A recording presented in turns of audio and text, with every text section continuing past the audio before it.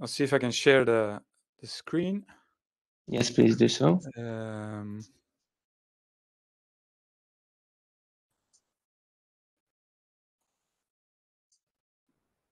Is this working? You should be seeing my presentation now. Not yet, but sometimes there are some lags and delays. But nothing is switching yet.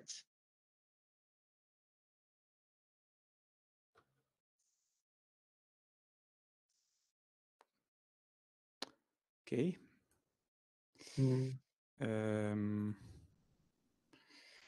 It's just connecting. Let me try that again. Ah.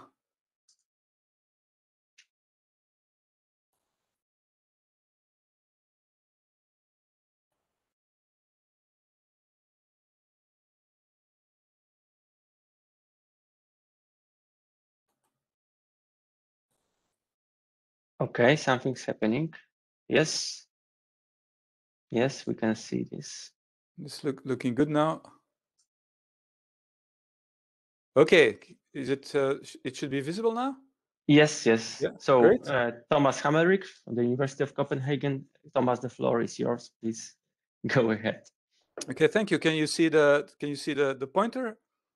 Yes, we can see the okay, small mouse arrow. Yeah, then we're all set. Okay. So yeah, thanks for the invitation. So this is the first talk in a series of three. So this will be a kind of a high level talk that serves as an introduction to the other talks. So the topic of today will be deep probabilistic programming. So I will explain what it is, and I will explain also what our specific interest is, and that is applying deep probabilistic programming to the protein folding problem, or the problem of predicting protein structure. So these are the three talks. So today, so it's me, deep probabilistic programming and the protein folding problem. Then the 9th of February. Yes? Was there a question or? No, no, it's if somebody is coming or leaving. Okay, just a glitch. Okay. So beep, the 9th of February, Christian Tugesson is going to give a talk. So Christian is an industrial PhD student who's both at the university and at Evaction, which is a company that uses AI to do vaccine design. And we've been doing this before vaccine design became fashionable, so to say. So in that talk will be called Efficient Generative Modeling of Protein Structure Fragments Using a Deep Markov Model. And then the 16th of February, Ola, another PhD student, will talk about inference of deep models. And that talk will be called Elbow within Stein, General and Integrated Stein Variational Inference. So, and I'll provide some background so that these talks are set in some perspective. Okay, so I guess that not all of you will be familiar with protein structure. So I have some introductory slides that explain you what proteins are all about. So this here is an artist impression of a cell, and a cell contains about 50% proteins. And here in this picture, you can see, for example, these purple shapes and these blue shapes. These are all proteins. This thing here, this green thing that sticks out of the cell. This is a flagella that the bacteria uses to move around. And here you see the DNA of the cell, and also this DNA is packed using proteins. So proteins are very important, and about half of the cell is actually made up of proteins. So proteins, they come in different sizes and different shapes. So every protein has a specific shape. And here you see a couple of proteins that are important for various purposes. So you see, for example, here insulin, which is a hormone. You see here trypsin, which is trypsin, which is an enzyme that is important for digestion. This is a blood protein. You see here an antibody, which is of course important for our immune defense. Hemoglobin is a blood transporter. ATP synthase is involved in energy householding. and a generation of energy. And you can see that all of these proteins have a specific shapes, and their specific shapes are important for their function. So structure is function. This is, of course, why people are very interested in knowing the three-dimensional shape of a protein, because the three-dimensional shape is very much tied to its function. And this is also used in drug design. So here to the right, you see a protein called a serotonin receptor, and you see here in blue a drug called ergotamine that binds to this protein. This is an anti-migraine drug, and so the shape of this small molecule is important because it fits into the shape of the protein. And so knowing the three-dimensional shape of a protein is a great help to design drugs and to develop various forms of therapeutics. And this is one of the reasons why the protein structure prediction problem is so important. Now, proteins are linear polymers. And so here you see this schematically depicted. So here you have this linear polymer. And if you bring a protein in a watery environment, then the protein will fold up. It will fold onto itself, and it will form a compact conformation. Not all proteins do that. Some proteins are very flexible, so they move around. But many proteins, the majority of proteins, folds into this nice compact structure. So this is a self-assembling nanomachine. So this process is spontaneous. So you can just make a protein sequence artificially, put it into water, and it will fold by itself into a three-dimensional shape. So the sequence of an amino acid, so the sequence is the order of the amino acids in the linear polymer. So the sequence determines the three-dimensional structure. And this provided Christian Amundsen, you see him here to the right, with the Nobel Prize in Chemistry in 1972. So he discovered that the sequence of a protein is enough to determine its three-dimensional structure. No additional helpers are in principle needed.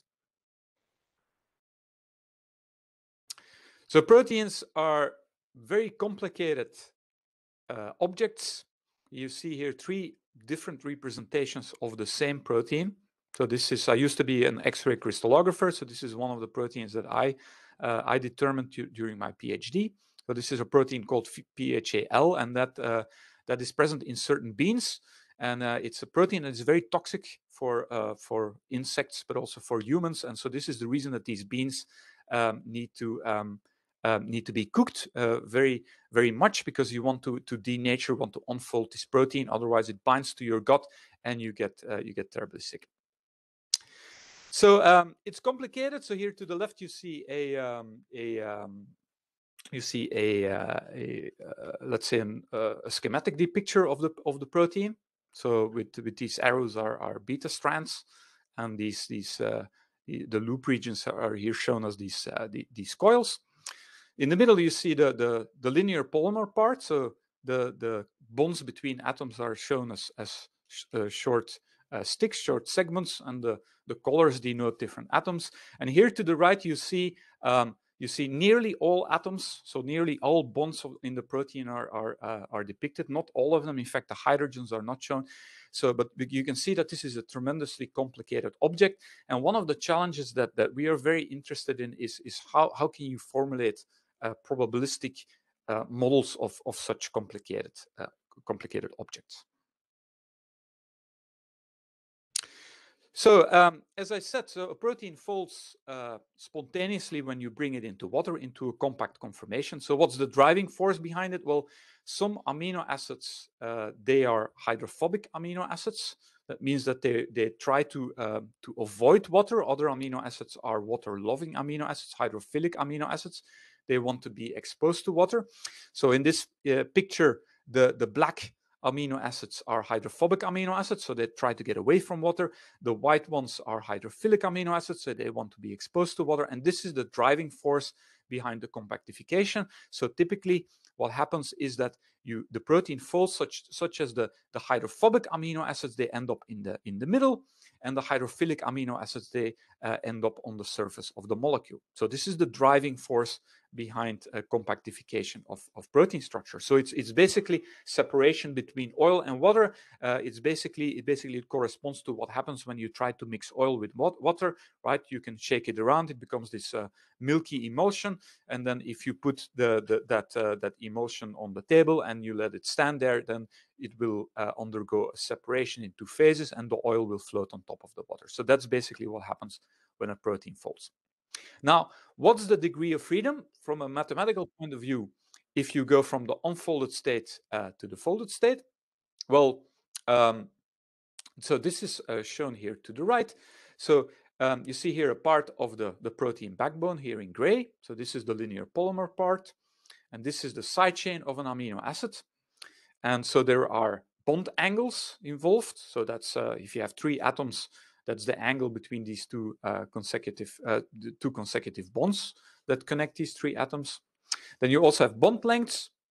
They can vary a bit. And these 2 degrees of freedom are significant, but they're not crucial. The crucial degree of freedom are the dihedral angles. And the dihedral angle is something that involves 4 atoms. So for example, this chi1 dihedral angle over here. So this is the dihedral angle of these 4 atoms. And these dihedral angles, so basically it's the angle that is made by this segment and this segment when you look along this bond. So this is a dihedral angle, and what mainly happens when a protein goes from an unfolded conformation to a folded conformation is that these dihedral angles these change. So protein structure prediction to a great extent is basically predicting these dihedral angles, because if you have the correct dihedral angles, then you can basically come up with the correct 3-dimensional structure. So let's now take a look at protein structure prediction. So let's take a look at the history of protein structure prediction in a nutshell. So the first successful computational method to predict protein structure was basically came out in 1997, and that was a method called Rosetta, which comes from the University of Washington, the group of David Baker. It was published in the Journal of Molecular Biology. So, and this software was also used in 2003 to design the first protein that had a novel fold, so a novel 3-dimensional shape that had not been observed before in nature. So this is basically protein design. This was a great hallmark in the history of protein structure prediction. So what's the big idea behind Rosetta? Well, the big idea was to make use of so-called fragment libraries. So instead of predicting the structure of a protein ab initio based on physical considerations and physical energies, Rosetta used a library of small fragments that were derived from known protein structures. So this is basically a Lego approach. So you try to assemble proteins using fragments that you know occur in real proteins, and then you combine that with some energy functions, and then you try to come up with a conformation that has a low energy, but that also consists of existing local fragments. So this was a very groundbreaking idea, and this idea is still being used in many approaches for protein design and for protein structure prediction. So that was the first great progress, 1997. So the first really good results, limited results, but good results with respect to predicting the 3-dimensional structure of proteins. So fast forward to 2011. So another hallmark, we have EV-fold here. So that was published in PLOS ONE in 2011. So this was another important idea, and again an idea that is still crucial for protein structure prediction today, and that's also used in the celebrated AlphaFold method. And the idea is as follows. So instead of so you can use aligned sequences. So you can use sequences that are similar to the sequence of the protein that you want to predict, and align all of these sequences. And then you're going to take a look at which amino acids in these sequences mutate in tandem. So for example, here you see these 2 positions. So you have these aligned sequences. So Each sequence corresponds to one protein. So these are all related proteins. And if you know your amino acids, then you can see that it seems that these two amino acids, this pair of amino acids is always involved in a favorable interaction. So in this case, R and D corresponds to a favorable electrostatic interaction, K and E the same, and W and V corresponds to a favorable hydrophobic interaction. So why do these amino acids always change such that they actually interact in a favorable way? Well, one of the explanations could be, well, they do that because they are close together in the three-dimensional shape. So even though they are far apart in the sequence, if they change, if they mutate in tandem, if there are correlations among their mutations, that might indicate that they are close together in the three-dimensional structure. So by examining the pattern of mutations in aligned sequences of related proteins, you could get an idea of which amino acids are close together in the three-dimensional structure, and you can use this information to predict the three-dimensional structure of a protein. This is a key idea, and this is still the basic idea that is used by current deep learning methods, notably by the AlphaFold method. So this is one of the real crucial ideas that were used to solve the protein structure problem. So now we go forward again, and we are now in 2018 and in 2020, and this is where DeepMind's AlphaFold enters the scene. So the CASP competition is, you can think of that as the Olympic Games of protein structure prediction. So this is about trying to predict the structure of proteins whose structure is actually known but not yet made public.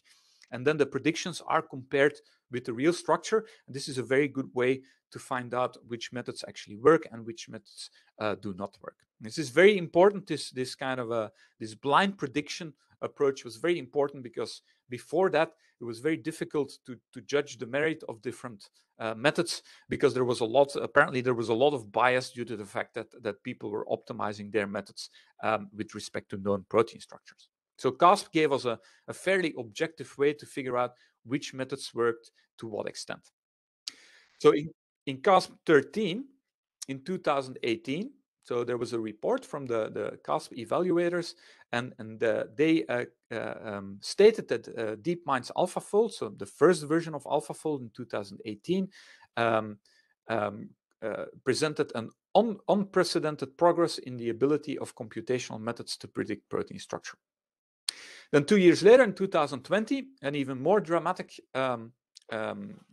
message was conveyed, and basically the CASP organizer stated that an artificial intelligence solution to the challenge has been found. So basically the protein structure prediction problem has been solved, and it has been solved by AI, by artificial intelligence, not by physical energy, by modeling the physics behind the problem, but by artificial intelligence. And moreover, it's not been solved by an academic group, but by a company, by DeepMind. So this is the press release that was released about AlphaFold 2 in CASP 14. So this is in December 2020. So, and it stated, so that this was Monday, actually it was the end of November.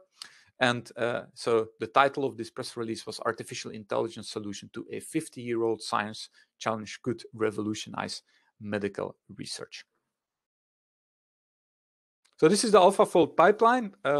Just very briefly, how does it work? Well, it makes use of these sequence alignments, just as I explained for the EVFold method. So using these multiple sequence alignments and then examining correlated mutations, it gives you a lot of information on which amino acids are close together in the three-dimensional space. It also uses a representation of the distances in between all the amino acids in the protein. So this is a so-called distance map. So this distance map is available if you have some related structures to the protein that you want to predict. So these two inputs, they are fed into a set of neural networks, which is called an evoformer, which combines information on the pair representation with the multiple sequence alignment. It then produces a latent representation of the protein structure and also an estimate of the distance map. This is then fed into something called a structure module, which has a cloud of amino acids basically that are moved through space into the correct position based on this latent representation and also on the distance map representation. Now, finally, a 3D structure is produced together also with an assessment of the confidence. So which regions have a high confidence of prediction and which regions have a low confidence of prediction. So this is also an iterative method. So the first prediction is then recycled and used as input, and the process is repeated. So it's an iterative process, and the predictions are recycled a number of times. So let's take a look a bit at how CASP is doing. So it can predict really big proteins, up to a couple of thousands of residues, and it can do domain packing. It's very precise, so it can predict the C alpha, C alpha RMSD. So root mean square deviation is down to 0.96 angstrom. That's basically atomic resolution. So you can see here to the right that it's a lot better than all the other competing methods in CASP 14. And it's also quite fast. So for a small protein of 250 residues takes half a minute, 400 residues takes 1 minute, 2,500 residues takes a couple of hours. So this is both very accurate and very precise, and this is quite a spectacular progress in the field of protein structure prediction. Is it solved? Well, that depends on your perspective, of course, and here are a couple of aspects of the problem where you can expect some or where some progress is still possible. So first of all, what AlphaFold does is it predicts the final three-dimensional structure. So it doesn't model the folding process itself. So typically the folding process is simulated using an empirical force field, such as, for example, the amber force field, which you see here on the slide. So if this represents approximately the physical interactions in the protein-water system, and this can be used to actually fold proteins. So we don't have an efficient method yet to actually predict the folding process itself. So AlphaFold predicts the final outcome.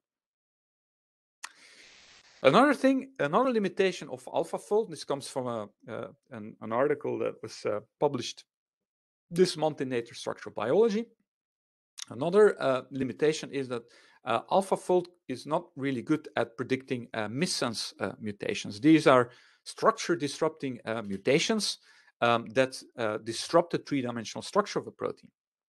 And this is very important because such mutations they play a role in protein aggregation, misfolding, and dysfunction, and these processes play roles in important diseases such as Alzheimer and Parkinson. So here to the right, you see an example of a protein, so a protein called UBA, ubiquitin associated domain, and so it's known that a mutation at position 189 of a leucine into an alanine actually destables the fold of this protein and causes it to unfold. But if you use AlphaFold and you try to predict the structure of this mutation, then basically AlphaFold will tell you that the structure of the protein changes very, very little. So it cannot pick up these small differences, like let's say a point mutation that destabilizes the entire fold. So in this article, the authors conclude that AlphaFold 2 is largely unable to predict when a point mutation caused defective protein folding. Another limitation is modeling the dynamics of proteins, so modeling disorder. So 30% of all proteins have intrinsically disordered regions. That means that these regions are dynamic; they move around, as you can see here in the center of the slide. So this is a protein called P27CTD. So this is one of those disordered proteins. So it's very dynamic. So if you use AlphaFold to do the prediction, then AlphaFold will come up with a single conformation over here. So it's not really useful to investigate the dynamics of proteins that do not, or only to a partial extent, adopt a rigid three-dimensional structure. So from a statistical point of view, so what we really want to develop is a probabilistic model that that can deal with epistemic uncertainty and that can deal with aleatory uncertainty. So what does that mean in this context? Well, the epistemic uncertainty deals with measurement noise. So X-ray crystallography, NMR, they can be very noisy processes. So these protein structures that we have, the protein structures that are used to train these methods, they contain noise. There are limited amounts of data. The probabilistic models might be limited. And we also might have to deal with shortcomings in the inference method. So these are very complicated models, including often using very large neural networks, and it's very challenging to do parameter estimation, let alone Bayesian estimation of such models. So that's epistemic uncertainty. We're also interested in modeling aleatory uncertainty, that is intrinsic uncertainty, and that in the case of proteins corresponds to modeling dynamics and disorder. So it corresponds to modeling the movements that are going on in proteins. And even well-folded proteins, even proteins that adopt rigid three-dimensional structures, they can still have some dynamical aspects to them, as you can see here to the right. This is an ensemble of 44 crystal structures of lysozyme. So this is a protein that is not disordered, so it falls into a specific three-dimensional structure. But you can see here that some regions are actually quite dynamic, and these dynamics are very significant for their function. So it would be very nice to have a method that could predict these features. So we can conclude that basically the prediction of protein structure, including dynamics and including a precise representation of the epistemic uncertainty, we can conclude that the protein folding problem is still a paradigm problem, or it constitutes a paradigm problem for computational and directional, that is non-Euclidean statistics.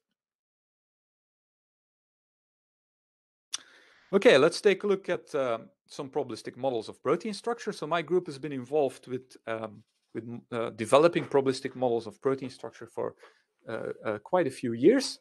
And so in 2006, we published a model called FB5HMM, and we had a number of papers around a model called torus DBN. So these models are probabilistic models of what protein structures look like on a local length scale. So they can't really be used for full-blown 3D structure prediction methods, but they can represent the local shapes of proteins.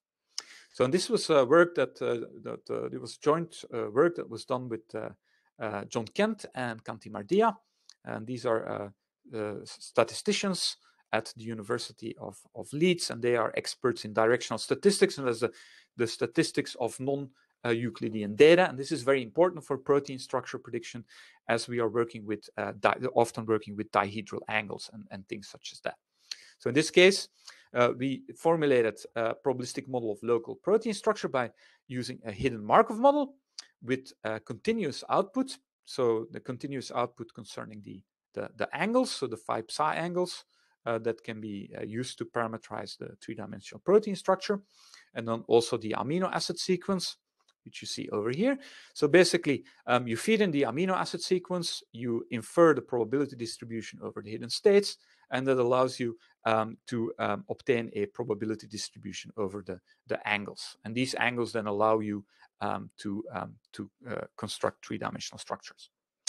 So, and the angles, two angles correspond, or the space of two angles corresponds to a torus. So in order to formulate this model, we use the bivariate von Mises cosine distribution on the two-dimensional torus, which you see visualized over here. And this is, of course, where John and Kanti were very important. So this is a hidden Markov model, so it doesn't represent long-range interactions between amino acids, only locally valid, so long-range interactions are not captured. So what you can do with this model is you can sample structures from this model that represent what the local structure of a protein might look like at a certain position. So this was all before deep learning. So we actually constructed a software package called MockAPI that was called MockAPI++, that allowed you to formulate these probabilistic models and estimate them automatically using a stochastic expectation maximization. So this was basically already an early example of probabilistic programming, or we didn't know it was called that at the time. So this is a software package that allows you to formulate models and then do automatic estimation. And this idea is what I want to discuss next. This is basically the idea behind probabilistic programming. So let's take a look in the last minutes. I'll try not to go too much over time. Take a look at deep probabilistic programming. So deep probabilistic programming is about formulating open box models and combining them with black box inference engines. So for example, you can formulate a linear regression model, and then you can obtain a point estimate, maximum likelihood estimate, or a map estimate using stochastic variational inference. You can also plug in a different inference engine, for example, Hamiltonian Monte Carlo, and then you get a set of samples that approximate the Bayesian posterior. So again, the model specification, that's open box, so you specify your model, but then hopefully the inference can be to a great extent or completely automated. So that's the core idea of probabilistic programming, and that really brings Bayesian statistics to the 21st century. So automatic inference comes in two big flavors. So you can either use Markov chain Monte Carlo, and this is typically done using Hamiltonian Monte Carlo. So you get a number of samples that give you an approximation of the posterior. Or you can also do optimization. And in that case, you use something called stochastic variational inference. And in the case of stochastic variational inference, so this can be used for very large models, which is not the case for Hamiltonian Monte Carlo. So stochastic variational inference can be used for, or is used for these very big deep learning models, and it can deal with a large number of parameters. And later on, so in the last talk in this series, so you will hear about another inference method called Stein variational inference, which goes beyond the possibilities of stochastic variational inference. So here's a Bayesian linear model. So very simple. So it relates x to y using a normal distribution, where you calculate the mean from x with using two parameters. There's also uncertainty, so you have some priors over these parameters. So this is what it looks like in a probabilistic programming language. This is the probabilistic programming language PyMC3. You can see that this mathematical description basically corresponds almost one-to-one to the computer program. So you specify some priors, you define the likelihood, and then you do the inference. So in this case, Hamiltonian Monte Carlo is used. So deep probabilistic programming combines the scope of deep learning with the principal treatment of uncertainty of Bayesian statistics. So basically, probabilistic models become computer programs, and it's possible to combine probabilistic constructs, priors, likelihoods, and so on, with arbitrary complex algorithms, so including recursion and so on and so on.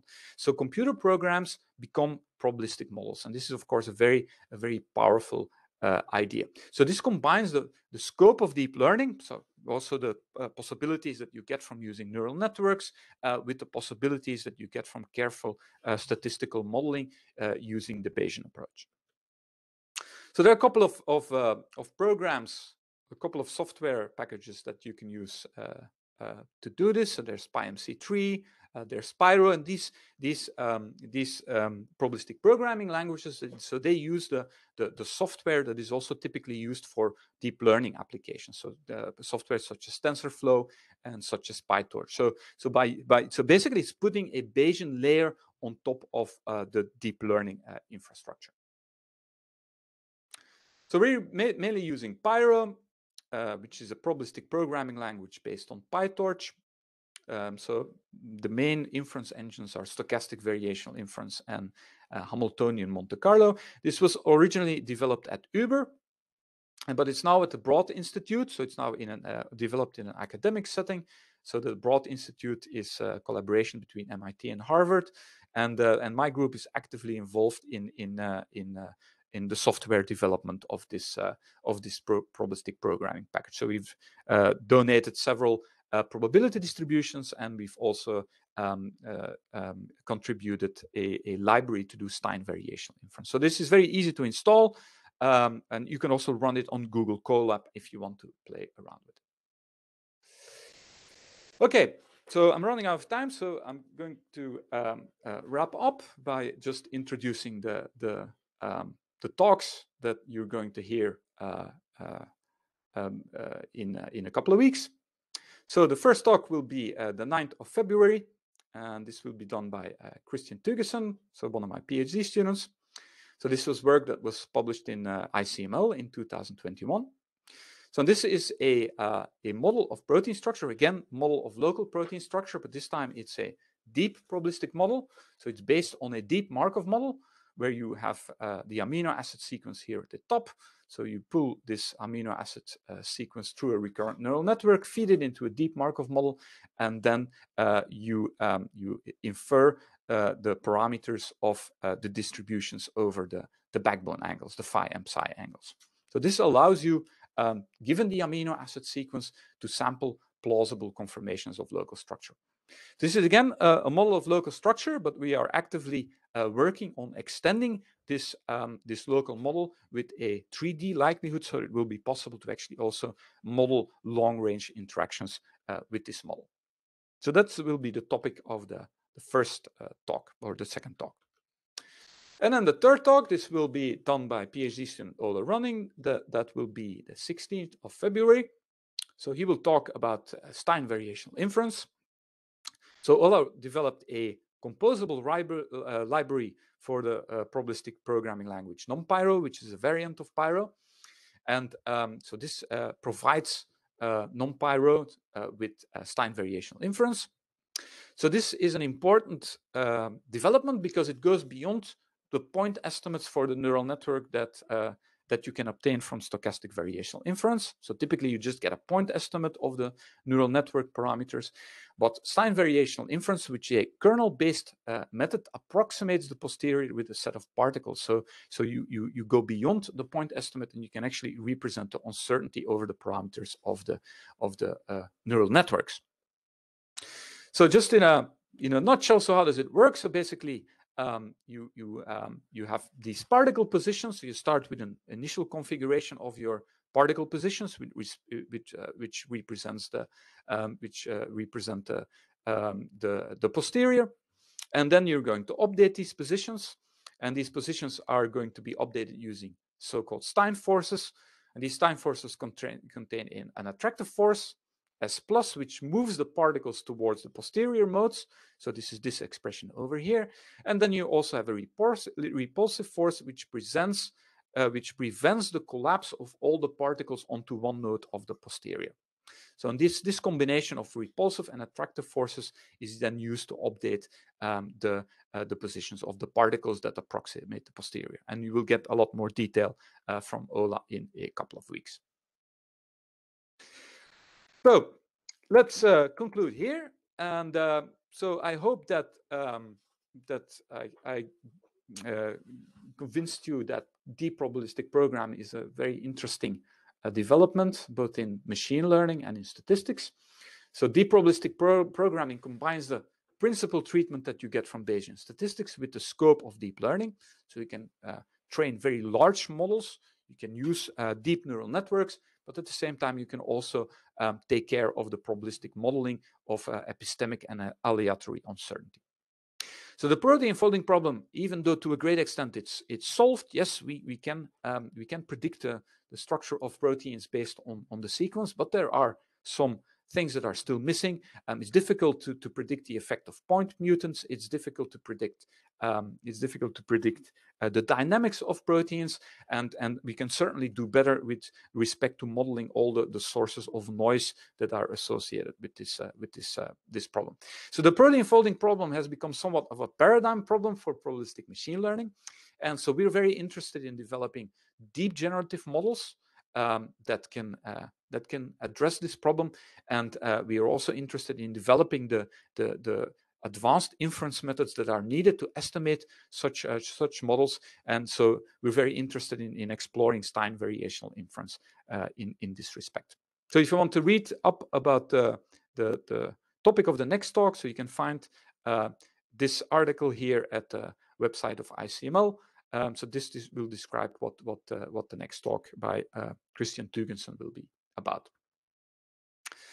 So these are some of the people that were involved in the project. So lots of some of this work was done in collaboration with Evaction, which is a company that develops vaccines using AI technology. So Christian is the PhD student who has been working on the local model based on a deep Markov model. So and another Christian and others were at Evaction were also involved in this. And these are some of the people who are involved in developing these deep probabilistic models for protein structure. PhD student Liz and Ola and assistant professor Ahmed. And finally, I would like to acknowledge some of my international collaborators. So Fritz we are developing high performance computing methods to run these models very efficiently on a GPU. So Fritz is an expert in this area. Jotin, who's at Oxford, is a collaborator who helps us with including evolution into these problems. And then Kanti and Christophe, they are important for helping us with directional statistics, and Christophe is also involved in helping us with Stein, with the intricacies of Stein variational inference. Yeah, and that's it. Thank you so much, Thomas, for a very neat and clear presentation. I would like to open the discussion. So whoever likes to take voice, just switch on your mic and a camera maybe. Oh, I can see some camera from... Jakub, can I ask a question? Yes, please, okay. Olga, please do so. Don't know if you see. Hello. Hi, Thomas. Thank you so much for your presentation. It was really, really clear and interesting. I have three questions. I guess I will not do it all of the three. So you mentioned that there are some proteins that folds more than others. So it's, class of proteins that have this ability, others that don't. Sometimes when they don't fold the protein, they should fold properly, they don't fold properly, they cause disease. So I was wondering, what is the driving force behind folding properly in a way? And I guess there should be some thermodynamics behind. So so the process of folding, in the case of the class of protein they should fold, must be thermodynamic favorable. Therefore, probably looking at kind of Gibbs free energy of system would help. You mentioned that people use force field for prediction.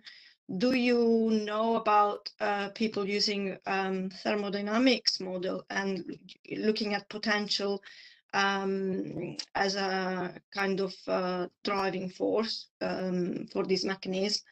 That's my first question. My second question is about the molecular chaperones. So I read, some times ago that there are some proteins that aid other proteins to fold for the correct folding.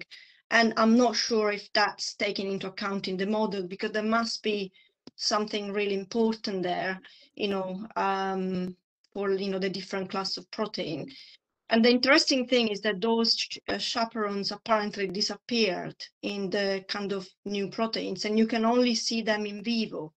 So I spent quite a long time with biophysics, with a group of biophysicists who were looking at folding proteins. So that's why this talk was very useful for me.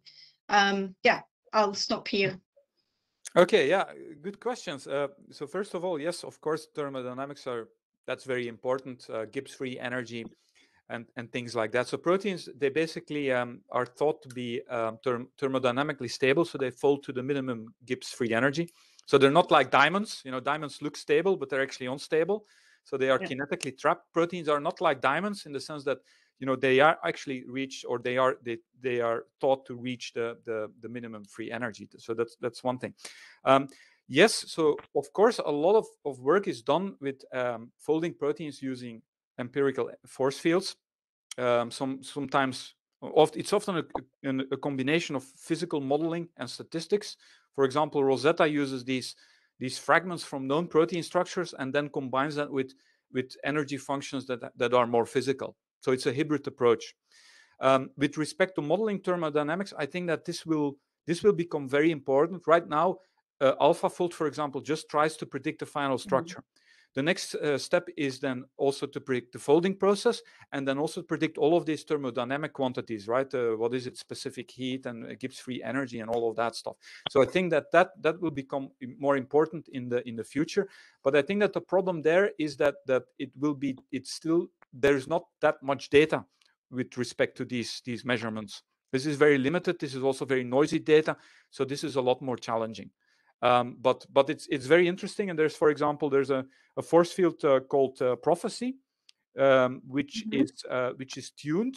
So that was work done in Sweden by the group of Anders Irbeck, and that's a force field that folds proteins.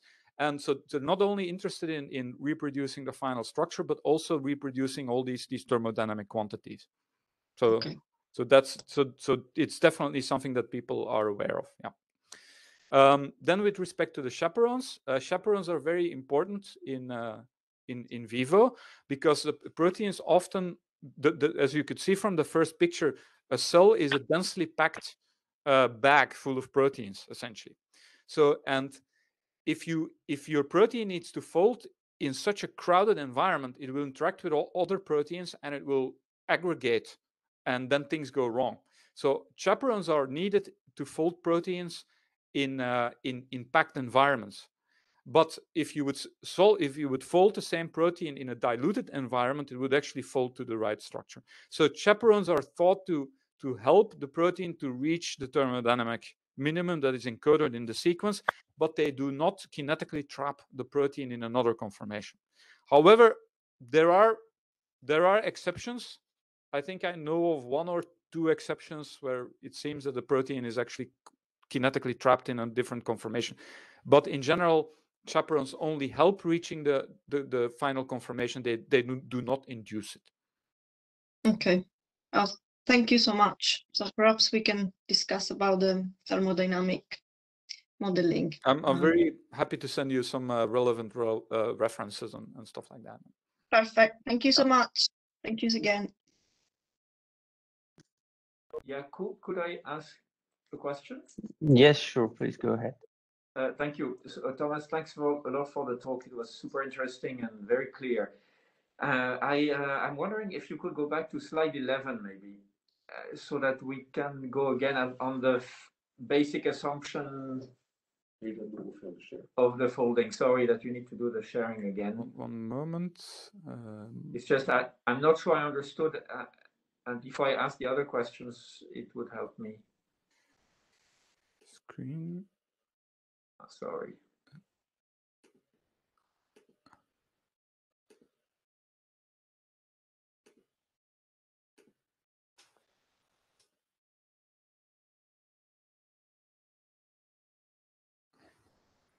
Can you see the slides? Yeah. Okay, I'm going to slide 11.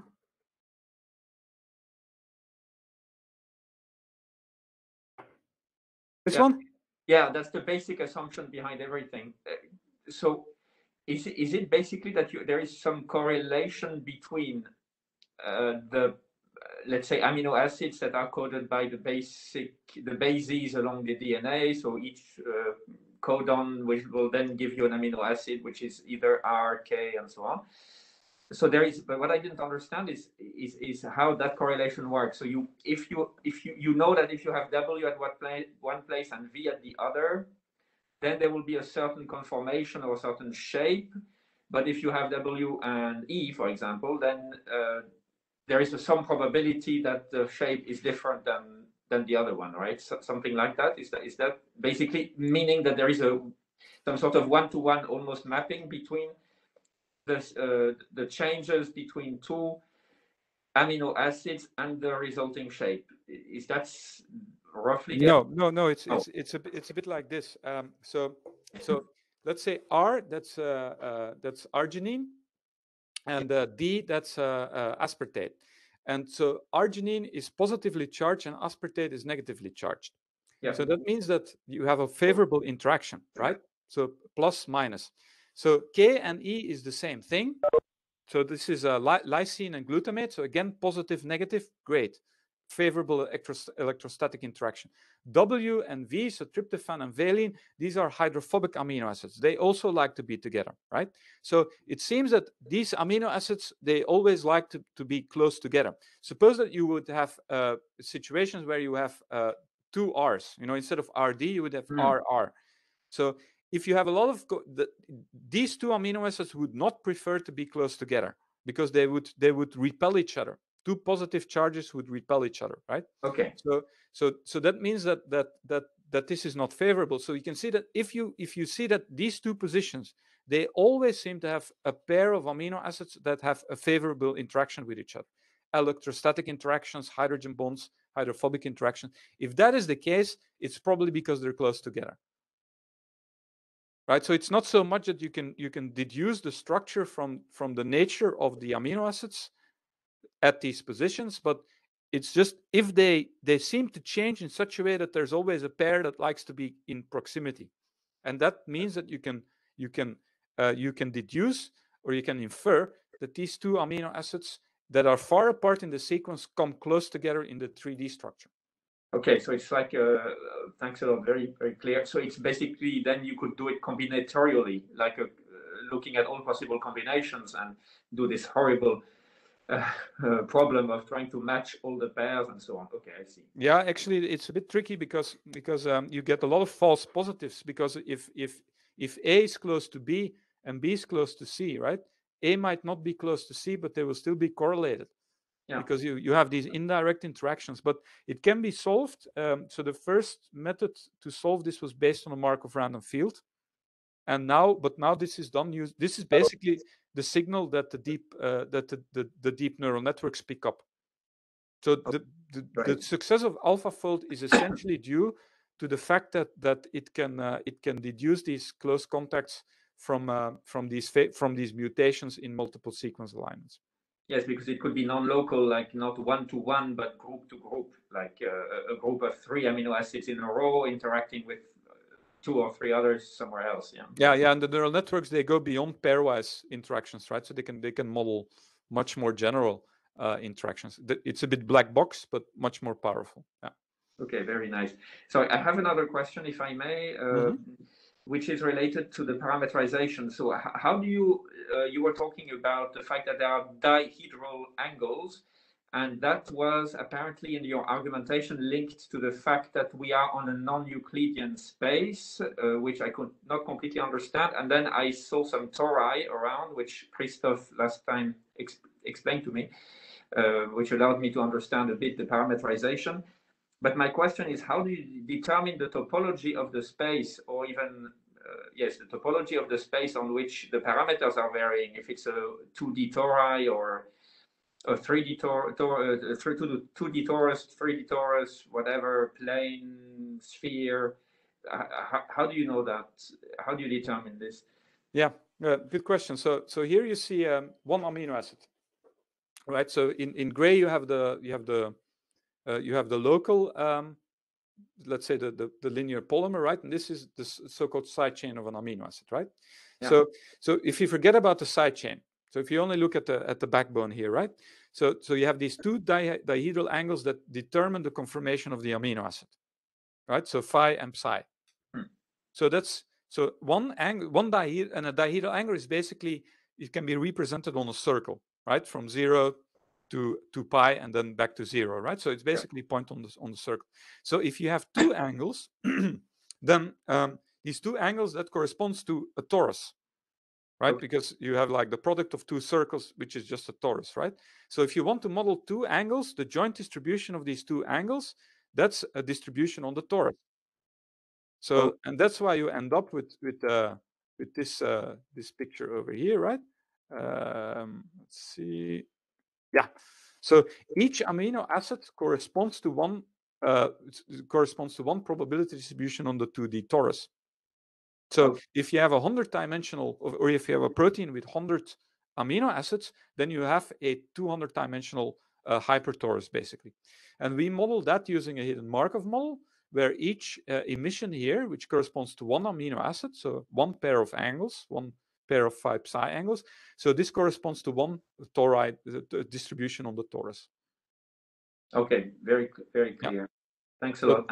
So it's very clear what the dimensionality is, and also what the manifold is that you need to represent these non-Euclidean variables. So the protein folding problem, and also the problem of comparing proteins and stuff like that. So these related proteins, they're kind of a very rich playing field for directional statistics. So it's all about rotations, angles, directions, and so on. Okay, cool. It's very clear. Thanks a lot. And just one last one, because I may have to leave at some point, which is related to the environment of the protein. I guess these things are in water, usually in the cells. I mean, there is a lot of water around, and I suppose that the environment will have quite an effect on the folding and everything else, a bit like Olga was asking. I mean, a bit similar questions with the Gibbs free energy. And I'm wondering, let's say, how it seems to me that it is maybe not part of what is already solved, right? It's probably part of what is not yet solved, but I don't know how true that is, because the water molecule is, has an orientation. It's like a dipole. So I guess the plus side of the H2O molecule will tend to go towards the negatively charged and whatever, and it will look like some hedgehog or something, but I don't know what is known and what's not known. Could you tell us a bit? Yes, so water is very important, right? So I think that Olga asked a question, I forgot to answer it. So what's the driving force behind it? So basically, the driving force is push the fatty amino acids, so the water avoiding amino acids, to the center of the molecule, push them away from water.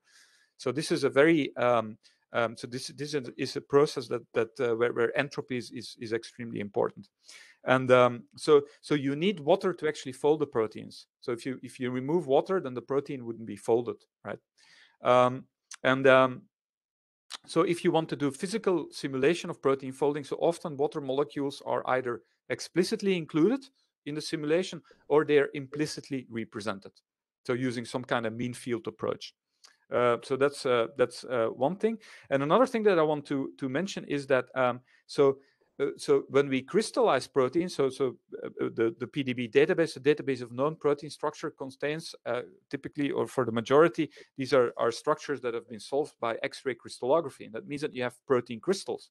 But we're very, very lucky that we can crystallize proteins in a way so these crystals, they contain about 50% water. So these crystals are actually saturated with water, and that means that the proteins will remain folded. Otherwise, proteins we wouldn't be able to crystallize proteins, because without water, their three-dimensional structure is not stabilized. Thank you very much, Thomas. I'll leave space for others. Thank you for your talk. Our group is going to be very keen to follow up on some points. And since Christophe is just sitting next to me, I think it's going to make things a bit easier. Thank you so much for taking the time, and taking so much time, actually. Thank you. You're very welcome. So if there's anything specific that you would like to explore, then you're always welcome to contact me for some references or with questions. That's great. Thank you so much. May I have a question related maybe again to this physics-based modeling?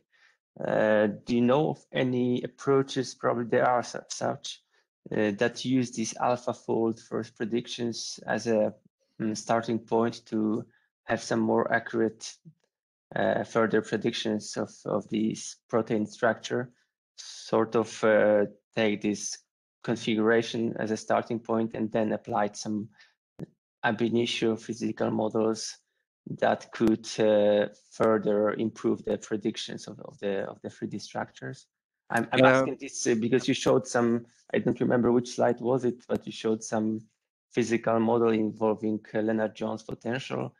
And we are currently working on some project with physics department on some long-range interactions, which you also mentioned, that involve these multi-body correlations, and which is an extension to Lennard-Jones potential to a multi-body interactions.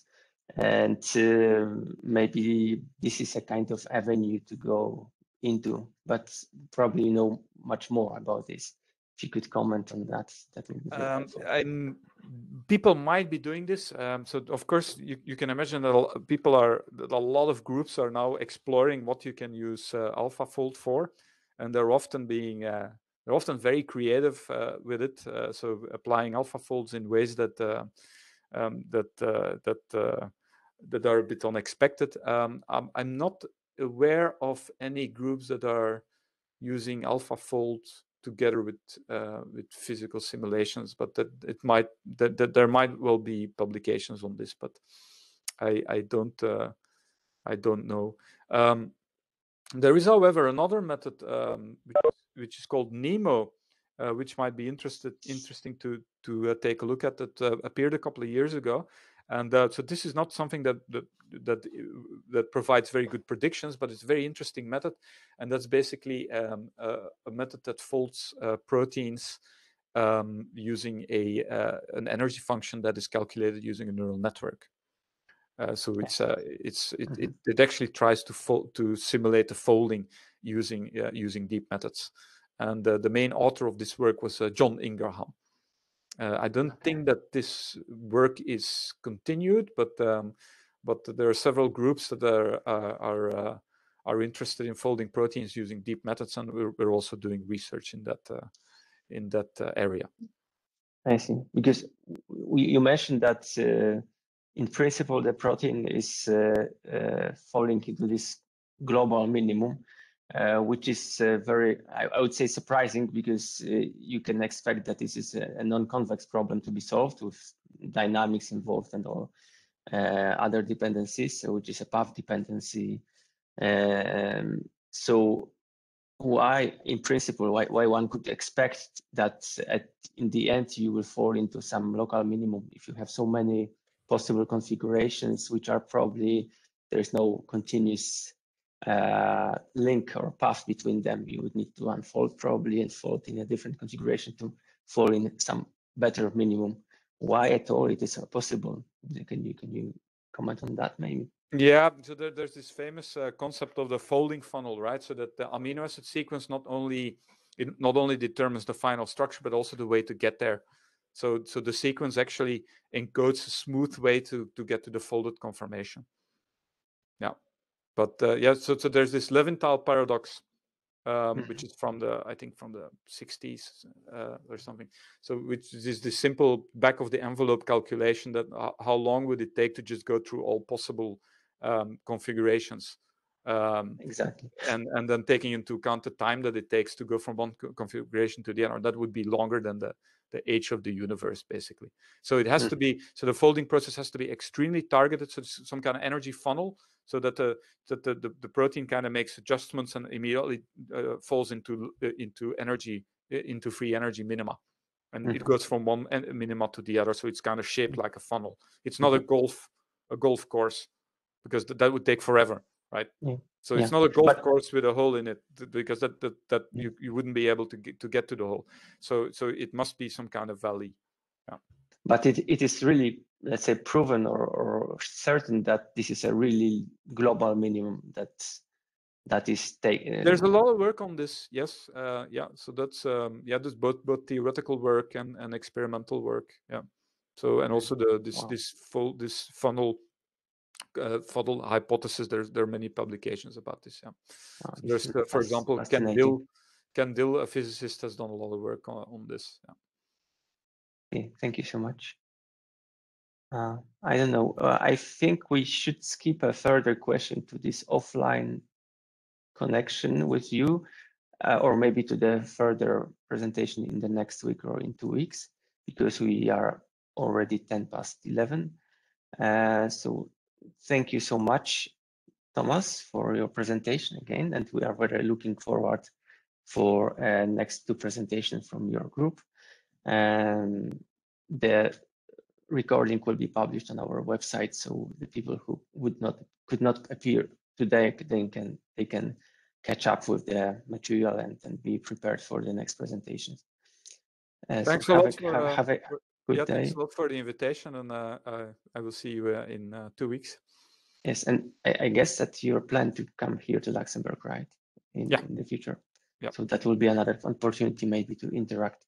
Yeah, most certainly. Yeah. Thank you so much again. Have a good day to everybody. Bye.